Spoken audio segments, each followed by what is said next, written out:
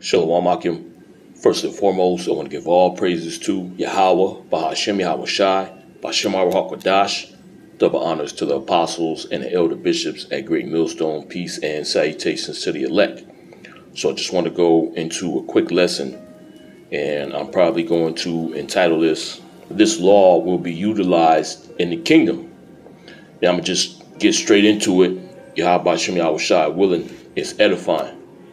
This is 1 Thessalonians 4, and I started 14.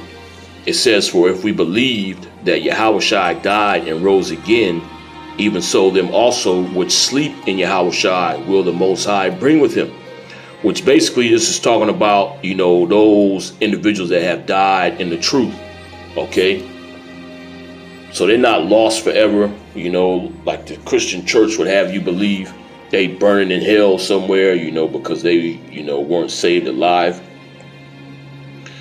Yahushua is going to bring those individuals with him. Okay? Let me bring this out real quick. This is Revelation 14 and 13. It says, "And I heard a voice from heaven saying unto me, Right, blessed are the dead which die in the Lord, Yahweh Bashem Yahweh Shai, from henceforth. Yea, saith the Spirit, that they may rest from their labors," so they don't have to do the work anymore. Okay, those individuals that have died in the knowledge, all right? It says that they may rest from their labors and their works do follow them. Okay, so they're still going to receive that reward even though they're not down here on the earth, all right? So if you talk to a wacky-tacky Christian, he'll tell you they already in heaven or something, or they probably in hell burning up, They're not going to see the coming of the Lord. No, they will be there when Yahushua returns, okay? Matter of fact, they're going to be in the same ship that Yahushua is going to be in, all right? This is back in 1 Thessalonians 4 and 14. It says, "For if we believe that Yahushua died and rose again, even so them also which sleep in Yahushua will the Most High bring with him." So they're going to be with Yahushua in the ship. All right. Any individual that has died in the truth, you're going to see them again in the kingdom. Okay. Yahweh Bashem Yahushua willing, we're part of that number that's slated to make it. It says, "For this we say unto you, that by the word of the Lord, Yahweh Bashem Yahushua, that we which are alive and remain unto the coming of the Lord, Yahweh Bashem Yahushua, shall not prevent them which are asleep." So we ain't going to stop the ones that have already died. Okay, we ain't going to hinder their reward. All right. It says, "For the Lord himself shall descend from heaven with a shout."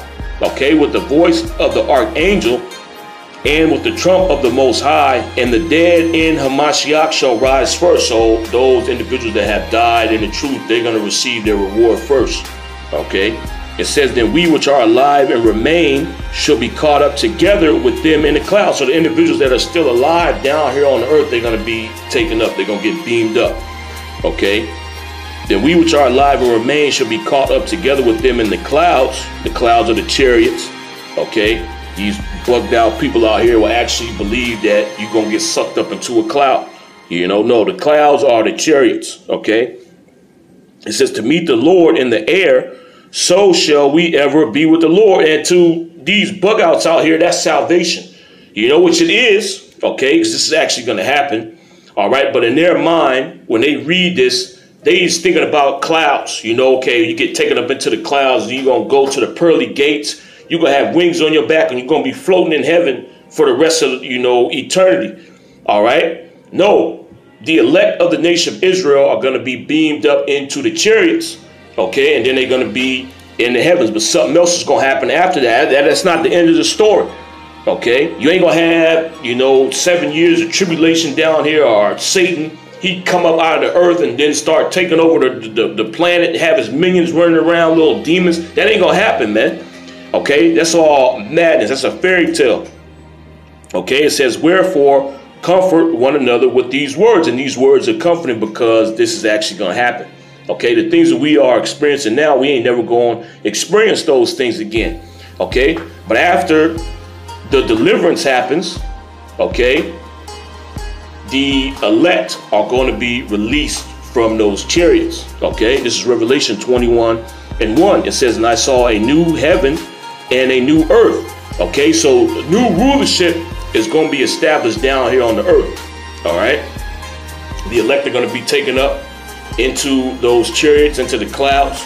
Okay, and a new rulership is going to be established because the old rulership is going to be done away with. Okay, just like we read in Daniel, the 7th chapter. All right, it says that, you know, that last beast, which was ruling, is going to be given to the flame. It's going to get burned up. Okay, and the whole statue, you know, going back to Daniel, the 2nd chapter, that whole statue is going to be destroyed. So there ain't going to be no heathen rulership down here on the earth. Okay, the kingdom of heaven is going to be established. All right, it says, and I saw a new heaven and a new earth. For the first heaven and the first earth were passed away, which that first heaven and that first earth was a world ruled by the heathen. Okay, where they had reign down here. It says, and there was no more sea.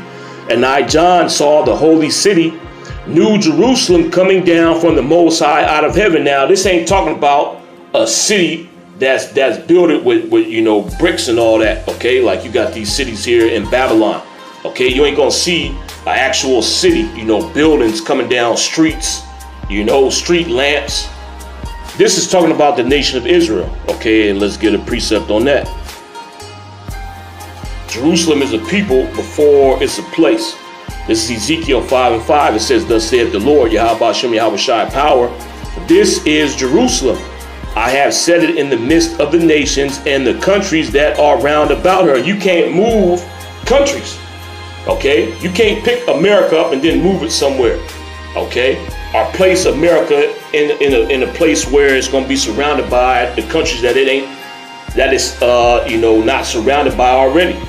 Okay, you can't put America over there in Europe and have it be surrounded by those different countries. Okay, this is talking about the people. It says, I have set it in the midst of the nations and countries that are round about her, and she hath changed my judgments into wickedness more than the nations, and the land cannot change its laws. The people that are responsible for executing laws and you know, enacting them is the people. Okay, so Jerusalem is talking about the people.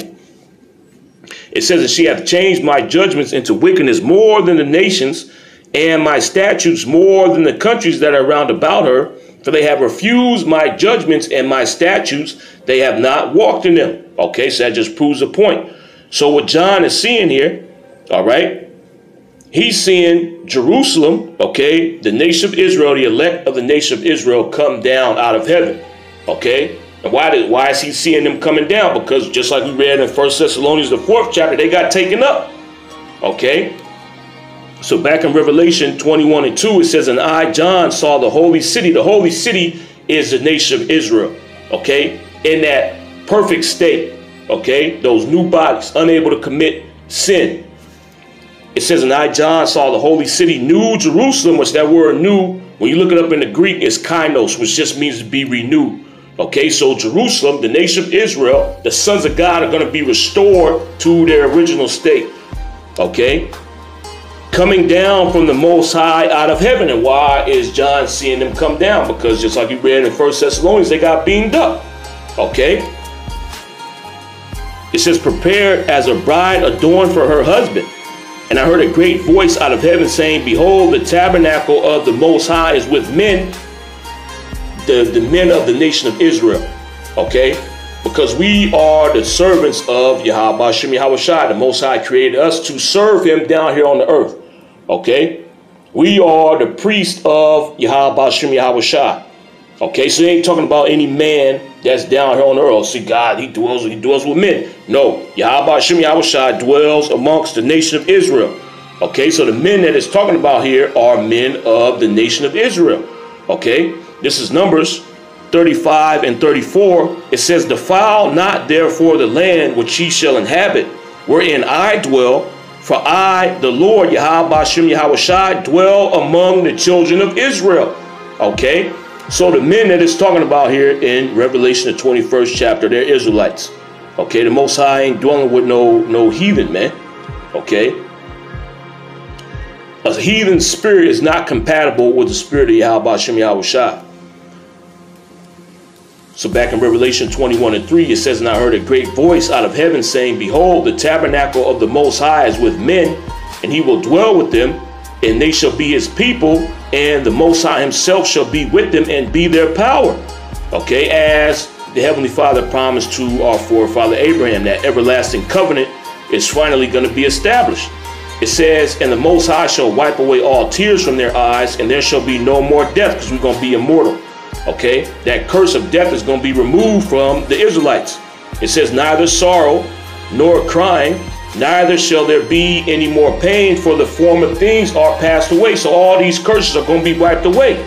Okay, every single curse going all the way back to Adam is going to be completely done away with, man. We ain't gonna have to, work and toil for our food anymore. All right, we ain't gonna die. Okay, and then the curses in Deuteronomy, the 28th chapter, that's gonna be a thing of the past, man. We just gonna be blessed. Okay, so you ain't gonna have nothing to feel sorry about. You ain't gonna have nothing really to be sad about, man. The kingdom, like the scriptures, call it over and over again, is gonna be everlasting joy, literally, because we're not gonna die. All right. It says, and the Most High shall wipe away all tears from their eyes, and there shall be no more death, neither sorrow nor crying, neither shall there be any more pain. Okay. And when you look this word pain up, the word there is work. Okay. So you ain't gonna have to work no more. Just like it says in Isaiah, the 61st chapter, we gonna minister to Yahweh Shem Yahweh Shai. And these other nations, they're going to be out there, doing the heavy lifting, man, tending to our vineyards, tending to our orchards, okay, being the shepherds of our flocks, okay. The only time you're going to have to do something is if you actually want to do it, okay. And if you want to go out there and, deal with your cattle, okay, or go walk to your orchard and pick, fruit, all right, you want to tend to your vineyard, it's going to be for pleasure. Okay, because that's what this earth was created for. The name of the earth is Idan, okay, or Eden, which means a paradise or joy. So everything you do down here is supposed to bring you joy, man. Okay, it ain't supposed to be a burden unto you. The reason why it's a burden now is because we under the curses, but Yahweh Shem Yahweh Shai gonna wipe that all away. All right. It says, and there shall neither shall there be any more pain, for the former things are passed away. So that old world is gone. Okay. And what's going to be established? A new world. All right. Based upon what? The laws, statutes, and commandments of Yahweh Shem Yahweh Shai. Okay. And we ain't going to, ask you other nations whether you want this or not. Okay. This is the will of the Heavenly Father. It's going to be established whether you like it or not. Okay. So when the nation of Israel comes out of those chariots, all right, with those new bodies, Yahweh Shem Yahweh Shai is going to give them a commandment. All right, just like you see in that movie Brightburn. Okay, take the world. That's going to be the commandment. Okay, subdue the world. Well, real quick, let's go back to the beginning. The commandment that the Most High gave to the sons of God, okay, was to subdue the earth. Okay, and those commandments are going to be given out again to the nation of Israel when they come out of those chariots, man. All right. This is Genesis 1 and 26. It says, and the power said, let us make man in our image, after our likeness, and let them have dominion over the fish of the sea, and over the fowl of the air, and over the cattle, and over all the earth, and over every creeping thing that creepeth upon the earth. So the nation of Israel is going to have dominion over everything. Okay? Everything that's been created belongs to the nation of Israel. All right? It says, so the powers created man in their own image is really what it should say. In the image of the powers created they them. Okay? Male and female created he them. And the powers blessed them, and the power said unto them, be fruitful and multiply. And that's what we're going to do. Okay? When we get out of those chariots, man, Yahweh Shem Yahweh Shai willing, we part of that number. Okay? When we get out of those chariots and the kingdom gets established, the things get set up. All right? We are in the position of power. Okay? Hey, procreation is going to be one of the main things on the list. Okay? Per the commandments of Yahweh Hashem Yahweh Shai. It says, and the powers blessed them and said unto them, be fruitful and multiply and replenish the earth and subdue it. And the earth is going to be subdued under the nation of Israel, under the laws of Yahweh Hashem Yahweh Shai. So we ain't going to go out there doing our own thing. Okay? Setting up our own, laws. All right?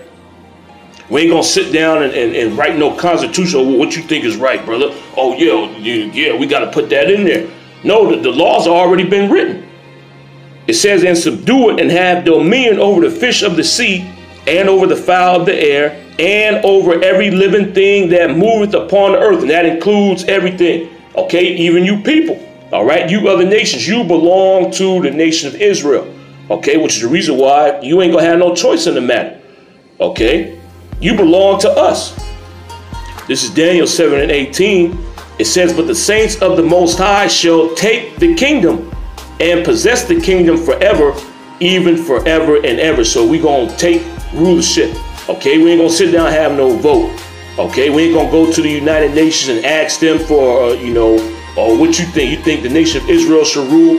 Okay, we ain't going to go to the UN Security Council and ask them what they think. Oh, Russia, you think, the nation of Israel should be set on top? Oh, well, what about you, America? What about you, China? How do you feel? Oh, well, we don't think that the Israelites are right fit for, ruling the earth. We're gonna decline, Oh, yeah, America, we're going to side with China or Russia. We're going to side with, America and China. Oh, well, I guess the Israelites ain't really, nah. It don't matter whether you want this to happen or not, okay, because this is the will of the Heavenly Father, all right? And if you don't want to willingly submit to the nation of Israel, we're going to do it by force, okay? These other nations going to buck up, man. They don't want the nation of Israel to rule in the first place. All right. So we're going to have to go around the world and subdue these people. All right. Which is also a part of prophecies. This is Sirach 4:11. It says, wisdom exalteth her children and layeth hold of them that seek her. He that loveth her loveth life, and they that seek to her early shall be filled with joy. Okay, and the joy is going to come from you being in the kingdom. Okay. It says, he that holdeth her fast shall inherit glory. Okay, being part of the first fruits of Yahweh Hashem Yahweh Shai, taking part in that first resurrection.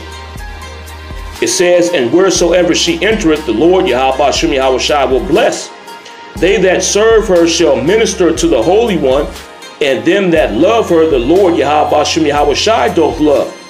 Whoso giveth ear unto her shall judge the nations, and he that attendeth unto her shall dwell securely. So whoso giveth ear unto wisdom, okay, the wisdom, knowledge, and understanding of Yahweh Hashem Yahweh Shai, you're going to judge the nations. You're going to be set up as the rulers of these other nations.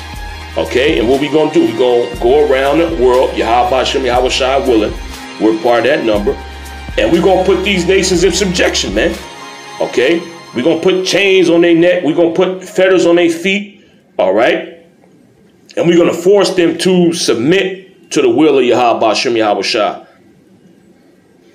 This is Psalms 149:5. It says, let the saints be joyful in glory. Let them sing aloud upon their beds. Okay? And the saints are talking about the Israelites. Okay? Let the saints be joyful in glory. Glory is the kingdom. So when the nation of Israel is in the kingdom, they're gonna sing for joy. Okay, why? Because that relationship between them and Yahweh Hashem Yahweh Shai has been permanently mended. Okay, and it's going to be unable to be broken. All right, the nation of Israel is never going to end up in the situation that we in right now. Okay, so you waking up and being able to experience that's a joyous thing, It says, let the saints be joyful in glory. Let them sing aloud on their beds. Let the high praises of the Most High be in their mouth and a two-edged sword in their hand. Okay, and that's the actual two-edged sword. All right. It ain't talking about the word. Okay. We ain't going to be walking around with Bibles, and then you heathens say something. We going to, make motions like we cutting you up. No, you going to actually get cut. Okay. With an actual sword if you get out of line. All right. It says to execute vengeance upon the heathen and punishments upon the people. okay, to bind their kings with chains and their nobles with fetters of iron. So you people, you go into slavery, all you other nations, okay? So when the elect comes out of those chariots, all right, just like we read in Genesis, the 1st chapter, Yahweh Shem Yahweh Shai is going to give the commandment to subdue the earth, all right? Which means what? You other people, you're going to be put in subjection. You're going to be put in chains, all right? It says to bind their kings with chains and their nobles with fetters of iron, to execute upon them the judgment written. This honor have all his saints, okay? And that's where this law comes in, okay? Because we're going to go around the world, Yahweh Shem Yahweh Shai willing, we part of that number. We're going to go around the world and subdue you people. There's going to be slave hunts in the kingdom to go and put you people in subjection. All right, because when we come down out of those chariots, you ain't going to have everybody in chains. You know, you might have some people come and submit themselves to us, but for the most part, these people ain't going to be willing participants in the establishing of the kingdom. They ain't going to, you know, willingly go into slavery, man. So we're going to have to go to war with them. All right, this is Deuteronomy 21:10. It says, "When thou goest forth to war against thine enemies, and the Lord Yahweh Shem Yahweh Shai thy power hath delivered them into thine hands, and thou hast taken them captive," what we going to do? We're going to go around the entire world and put these people in captivity. Okay? It says, "And seest among them," Salaki, "and seest among the captives a beautiful woman, a woman of the other nations," okay? "And hast a desire unto her, that thou wouldest have her to wife." Now, all the word wife means, when you look it up in the Hebrew, it's just woman. All right? So if you want her to be your woman, okay? This don't mean that y'all going, you know, join households, okay? You just going to take her as yours. She become your property. It says, "Then thou shalt bring her home to thine house, and she shall shave her head and pare her nails." This is going to be, you know, utilized in the kingdom, man. Okay? Because we gonna conquer these other nations. All right, and these other nations, they got some good-looking women, okay? Hey, but we have to handle things according to the law. All right, so hey, we gonna implement this, man. It says, "Then thou shalt bring her home to thine house, and she shall shave her head and pare her nails, and she shall put the raiment of her captivity from off her, and she shall remain in thy house and bewail her father and her mother a full month. And after that thou shalt go in unto her and be her husband, and she shall be thy wife." Okay, so she gonna belong to us. All right, she's still gonna play the position of a heathen woman. She's gonna be a concubine. Okay, but hey, the women of the other nation gonna be ours as well. Okay, just like it says here, you see one of them good-looking Ishmaelites, you know, you just conquer Ishmael. You see them good-looking Ishmaelites among the captives. You got a desire unto her. Hey, you take her for yourself. It says, "And it shall be, if thou shalt have no delight in her, then thou shalt let her go whither she will, but thou shalt not sell her at all for money. Thou shalt not make merchandise of her, because thou hast humbled her." Which we ain't really gonna have to deal with that, okay? Because there ain't gonna be, you know, no divorce in the kingdom. You have these heathen women pretty much until they perish, man. Okay, but this is gonna be implemented in the kingdom. This law will be utilized, all right, because we're going to conquer these other nations, okay, and you're going to see some beautiful women, man. You're going to see some beautiful heathen women, all right, and Yahweh Shem Yahweh Shai has laid it out of how we supposed to deal with that when that happens, okay. You know, since we want to go into that, Yahweh Shem Yahweh Shai willing, it was edifying. I want to give all praises to Yahweh, Bahashem Yahweh Shai, Bahashem Yahweh HaKadosh, double honor to the apostles and the elder bishops at Great Millstone. Shalom.